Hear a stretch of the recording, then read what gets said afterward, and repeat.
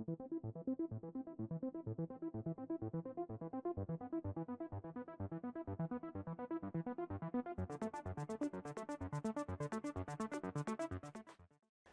everyone, welcome back to the range. My name is Matt, also known as the Ammo Nerd. We have an ammunition review today from AAC, not to be confused with the silencer suppressor company. This is America's Ammunition Company, which is owned by the holding company that also owns Palmetto State Armory. This is in 300 Blackout. This is a subsonic target plinking load, 220 grain Sierra Match King, long and strong. Let's throw him on the table and talk about what we're going to do today. In full transparency, Josiah over at Palmetto State Armory sent this ammunition over for me to review. I'm trying to catalog as much of the AAC ammunition as possible because it's a fairly new offering. They just finished their ammunition plant and they've been cranking out 9, 5.56, 300 Blackout, and 5.7 is next. It's around 40 to 45 degrees outside today, overcast, perfect day to get some shooting done. Don't let the snow fool you. It is kind of warm outside. We have a Pro Chronopal Digital DLX at about 10 to 12 feet. We'll do a basic function check with a subsonic load like this. We want to ensure bullet stability, that, you know, the bullet is flying straight coming out of our gun. So if we throw a can on there, we're not going to strike a baffle. We're also checking for function with these because they're going to be loaded on the lighter side to remain subsonic. After that, we'll do a gel test and we'll step out to about 100 yards to see what kind of practical accuracy we could expect from this load. We'll start with our shortest barrel length, which is from Palmetto State Armory. This is a 7.5-inch upper Yankee Hill 1-port Kerr's muzzle brake up front. This has a 1-in-7 twist barrel. Typically, you need to increase your twist rate or make it faster the shorter your barrel lengths go. Now, depending on the bullet type, we always need to check for stability. So I throw a target at about 7 to 10 yards and I shoot, 3 or 4 rounds through it, and I make sure I have good clean holes there, because if you don't, that means you could get a baffle strike when you throw your suppressor on. There are some of the newer calibers, 8.6 Black, for example, that have ultra fast twist rates, 1 in 3, and the RPMs that bullet spins is too fast for some designs. It will actually cause jackets and the bullets to come apart after they leave the muzzle, and that would be bad for your suppressor. So if you're checking out any new load, always check your gun and your target before you put your can on. This is 220 grains, so we'll see if we get cycling out of this. We did not get it out of the 208 grain until we put the can on this short barrel. It'd help if I also actually inserted the magazine.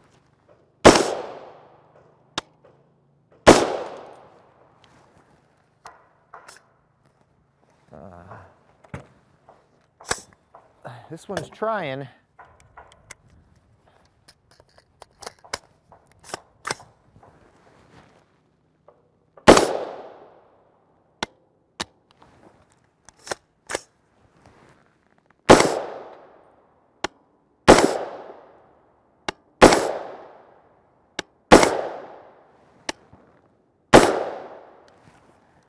I bet you we'll get a little better luck with the can. So far, I'm seeing good, clean holes in our target.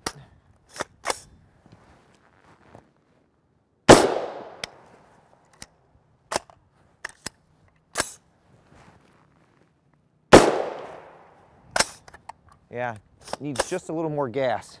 We got our JK Armament 4-in-1 rifle kit on our 7.5-inch upper. We should get good cycling out of it this time.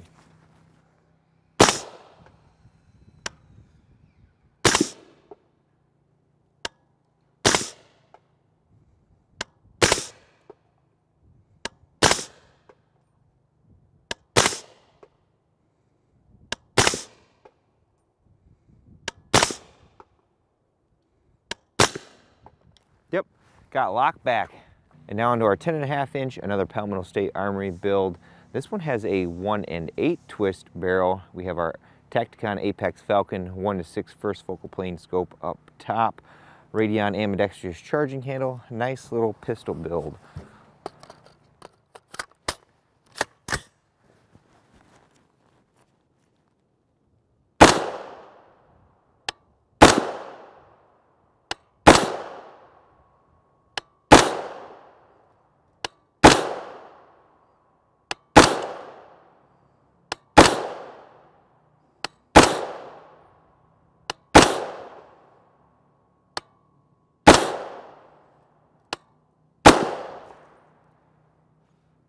Nice, got lock back too. Let's throw the can on there. I apologize for not having the monitor. I broke the screen the last outing somehow. I got a brighter one on the way, but it's not here yet. Still the JK Armament rifle kit.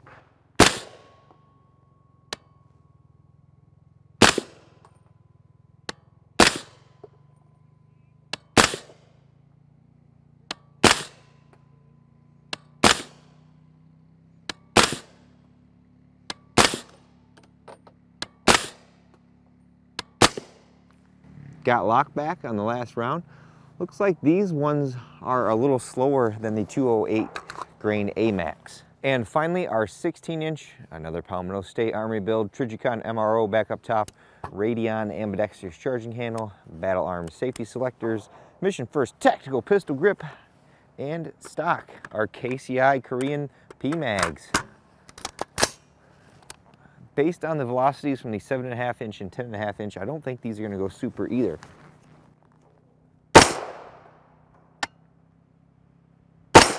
Nope. That one was close.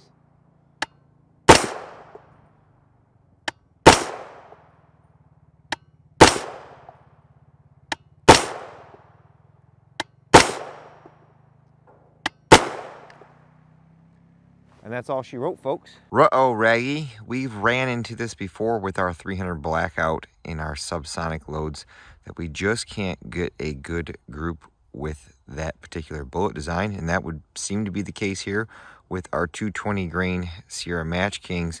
This was without the suppressor, 5.212 inches. It's about 40 degrees outside today, a little on the humid side, but no wind. I can see the target clear as day.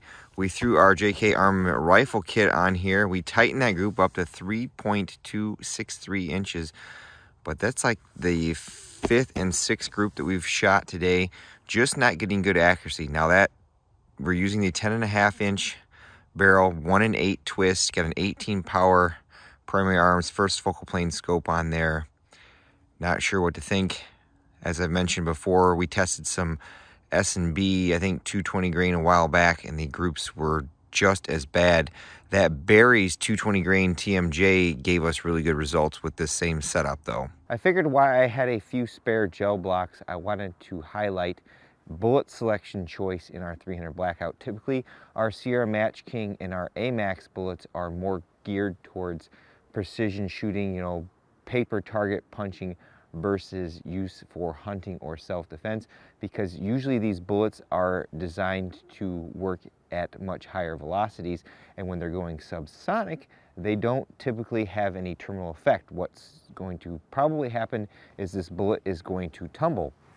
So we've got our 10.5 inch here with our suppressor on here. We'll take 2 shots at our 6x6x6 clear ballistics gel down there and see what the penetration depths of this looks like. Get lined up here.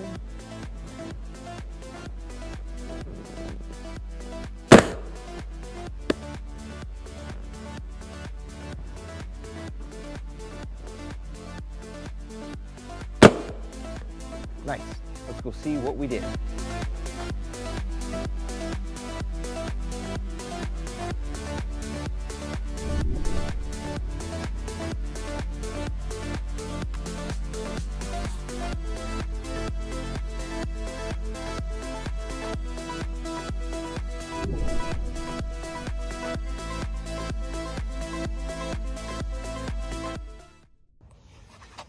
This is going to be extremely hard to see because it is overcast today and the blocks have been used.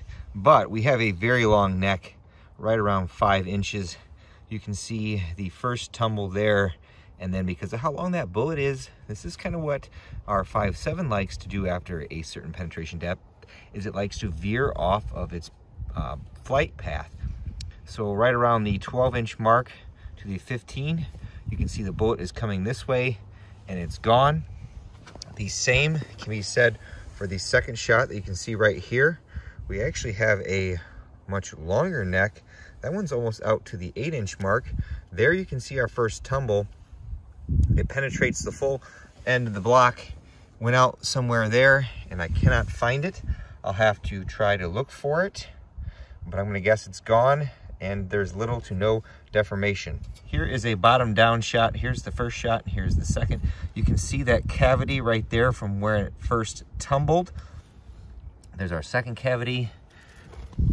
You can see where it entered the block right down there, but it's gone. Well, everyone, that concludes another standard ammunition test out here at the range. I'm really excited that we have another U.S. manufacturer of ammunition, especially in very popular calibers such as 9, 300 Blackout, 5.56, soon to be 5.7, and hopefully various other flavors. I know they offer different components. I'm not sure when they'll offer primers as a reloading component, but as of 2022 or 2023, that still seems to be the hard thing for me to get, is various different primers, especially large Magnum rifle primers.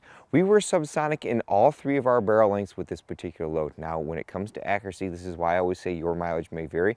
If you pick some of this up, drop me a comment below what you guys are seeing for accuracy, you know, at 100, 200 yards, however far you are shooting this.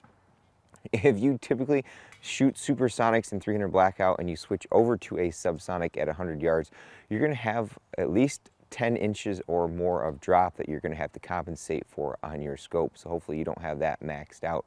With all that being said, it's time for me to get the heck out of here. But at the end of all my videos, I take a moment to thank all those who helped make these possible. Number 1 is my Patreon and Subscribe Star fans. I have a link tree in the description below with various different ways to contact me, to ask me any questions, or there are different affiliate links or discount codes that earn me sales commissions that help me to continue what I do out here.